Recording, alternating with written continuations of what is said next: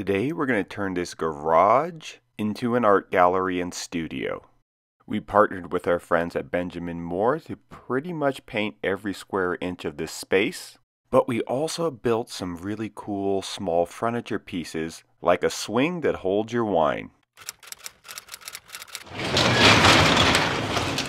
Alright, so this is the garage we're renovating. It's a one-car garage. It has so many different surface materials. We got rough stucco that's the same as the house. We have some plywood paneling of all different types. We have exposed rafters, which should look awesome. And we got a window and a bunch of other things to tape off. So let's do a little demo and then get started. Okay, so this old work cabinet has definitely got to go. It had a little bit of mouse poop in it, and the laminate is delaminating.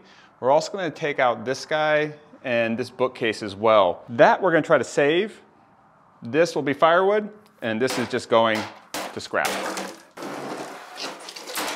So this shelf is nailed to the wall and then has these stretchers sort of hanging down from the rafters.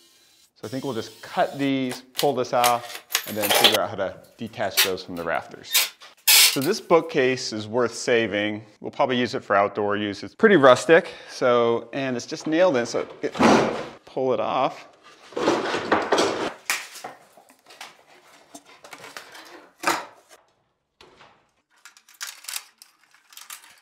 So whoever installed the garage door added in some 2x6s for support, but they left them long. So we're just going to trim those flush and then probably add in a few more screws just to reinforce it. It's an uninsulated roof, which is good because we're going to get this nice vaulted ceiling effect. But these rafters, or the bottom parts of these trusses, are pretty cracked up in a couple places. So it's probably fine, but we're going to go ahead and add some 2x4s just to reinforce them.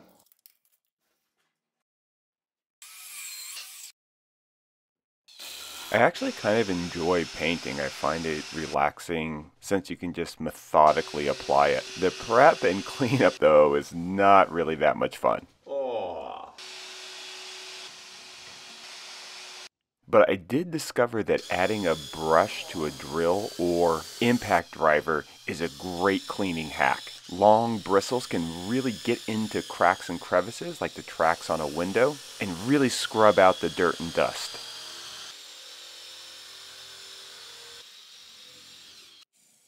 I use painter's tape to protect the electrical outlets and some matte board to loosely wrap the water heater that was in the back corner.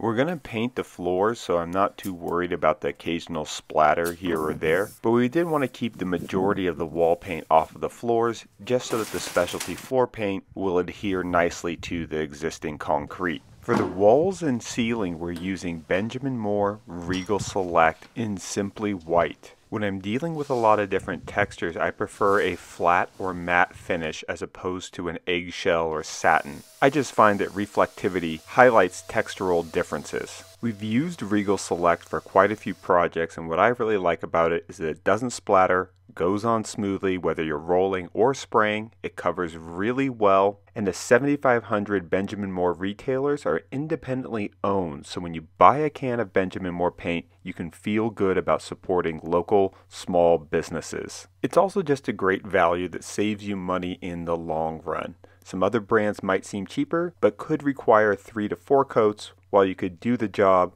with Benjamin Moore in just 1 or 2 coats. I picked up a small handheld sprayer to do the rough stucco and some of the detail work around the rafters, but a good old-fashioned roller is great for covering the flat surfaces.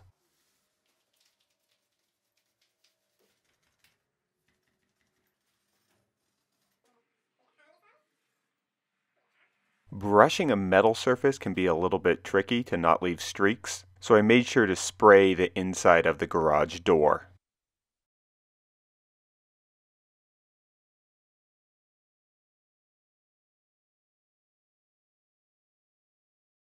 We covered the water heater when we were spraying the whole space just to keep paint out of the air intakes on the heater, but the heater will also be somewhat visible, so we went back in with a finer adjustment on the nozzle of the sprayer and covered up most of the tan water heater with white paint.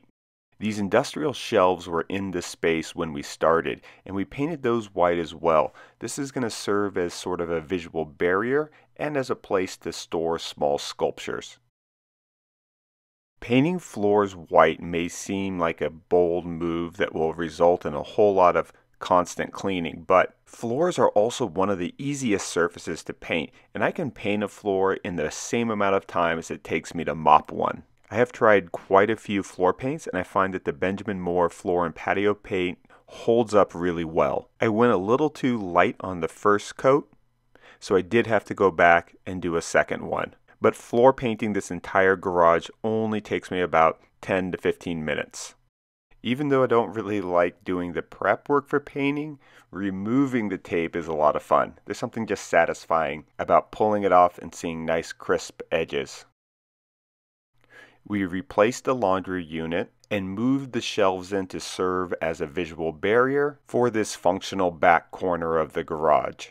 So far, the focus of the renovation has been applying a lot of white paint to a lot of flat surfaces, but we don't want the space to just feel like a white box. So we want to add a little bit of differentiation in terms of both shape and color. We need a small desk or counter in the gallery, and so I doubled up some 3/4 inch thick plywood and then cut this tabletop into sort of a weird asymmetrical oval shape. Jigsaw cuts can be a little bit wavy, but I just cleaned up the curves with my belt sander.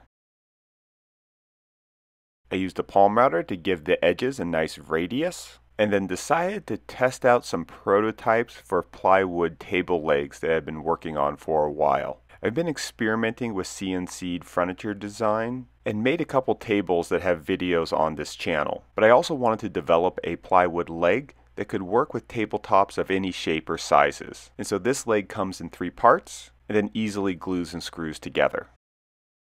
The wine swing is made from 2x6 cedar. I drew a little swirl on one of the ends and then cut that out with the jigsaw.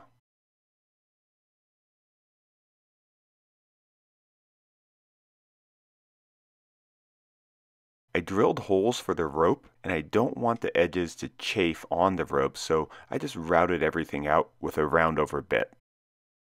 For the furniture pieces, we want them to match the existing upholstered donut, which is a bright chartreuse. So we're using Benjamin Moore Aura paint with a satin finish. Benjamin Moore has over 3,500 unmatchable colors, and they make their own ingredients, so you can't match their colors in any other brand of paint. And I like satin finish for furniture that's going to come into a lot of human contact.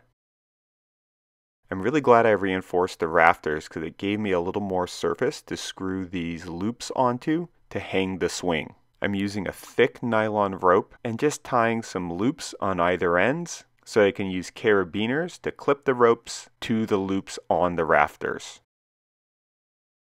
This gallery renovation was commissioned by local artist Alex Maceda. I'll put a link to her Instagram in the description below. She wanted a place that could both serve as a working studio and to show private collectors her work. A monochromatic color scheme is great for making construction flaws look like intentional texture, but on its own can be a little bit bleak. The chartreuse furniture accents, along with the donut, create some colorful anchors into space, and Alex's artwork does the rest on the walls. Finding a gallery to show your work can be a big challenge for young artists, so we really like this idea of DIYing your own infrastructure so that you can be a little bit more autonomous. The life of a professional artist can be challenging at times, but it doesn't mean it can't be fun and playful as well. Thank you to Benjamin Moore for sponsoring this project, and be sure to check out some of our other videos, and if you haven't subscribed already, we'd really appreciate it if you do.